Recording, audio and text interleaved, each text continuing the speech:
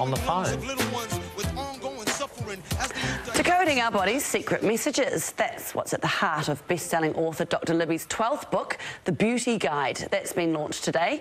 She's here to share her top tips to help prevent accelerated ageing. Good morning, Dr Libby. Good morning, Hayley. So 12 books, that is amazing. What motivates you to keep writing these? Well, there's a lot more. I've got a lot more to say, I think, but it's when I hear what people talk to me about where they're suffering, I want to help them make a difference to that. So hence all of the books. And this new one with the Beauty Guide, it's not just about having better hair, skin and nails. There's a much deeper conversation about our self-perceptions, the culture of comparison that we're all experiencing these days too.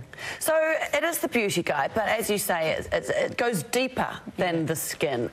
Explain that for us. So I think a lot of us, not everybody cares about their health, which is sort of unfathomable to me, to be honest, but although I do get it, but most people care about how they look. So the way that we age is often a reflection of the choices that we're making, and a good way to picture it is the body is made up of 50 trillion tiny little circles, and every circle, every cell in the body wants to eat, and then it's got to be able to eliminate waste. And the quality of the nutrients that the cells get plays a massive role in whether we see the ageing rapidly or not. Everyone ages, of course, but it's whether it's debilitating or rapid that we need to minimise. So what can cause debilitating ageing, as you say? So a huge challenge for so many people today is just literally not getting enough nutrients. So whether there's not enough nutrients in the soils, whether people are relying too much on processed and takeaway food, but it's also the job of the gut and the liver to detoxify potentially problematic substances that we might be exposed to. Sadly, there's more pollutants in the world these days. Some of them we can do things about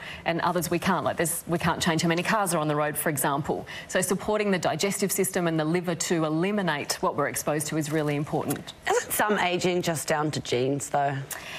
Some of it, the genes definitely contribute without doubt, but the choices we make have a big impact. So do our hormones, and they're things that we can actually influence. When I actually asked the people on my email database what they cared about learning about most, and it was hormones. So I'm touring New Zealand at the moment talking about hormones, because when they are out of balance, it changes our skin, it changes our energy, it changes whether we can think clearly, and of course for women it changes what's happening with their reproduction and whether menopause is debilitating or not.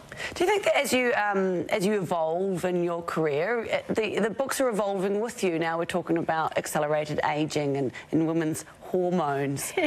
Is that what? Absolutely. And I think too, the people, I feel like people age with me, obviously, and share with me their concerns and what they want to know about. And when we're not supposed to suffer with our reproductive system, menopause is not supposed to be debilitating, and I want to give people the choices and the options to make that a pleasurable process, not something that's a big challenge. What's one of the main things you'd like people to take away from this book?